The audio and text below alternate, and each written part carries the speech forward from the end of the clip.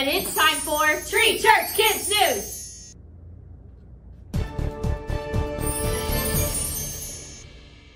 Kids, I just want to take some time to encourage you during your worship time to make sure that you are getting free of any distractions. And I know when I worship, it's easy for me when I close my eyes, so I don't get distracted by other people in the room. And make sure just to focus on God and spend that time just worshiping, praying, going through anything that you're struggling with, and just give it all to Him. God wants to use your tithe and offerings to bless the church, so make sure you bring them every Sunday. There's offering boxes located around kids ministry. Miss Danielle, guess what it is? What is it? It's my favorite time of the day. It is Joke of the Day! Okay, I have a really good one. Are you ready? I'm ready.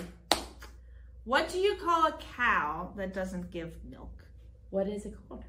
It's called a milk dud. That's it for Tree Church Kids News!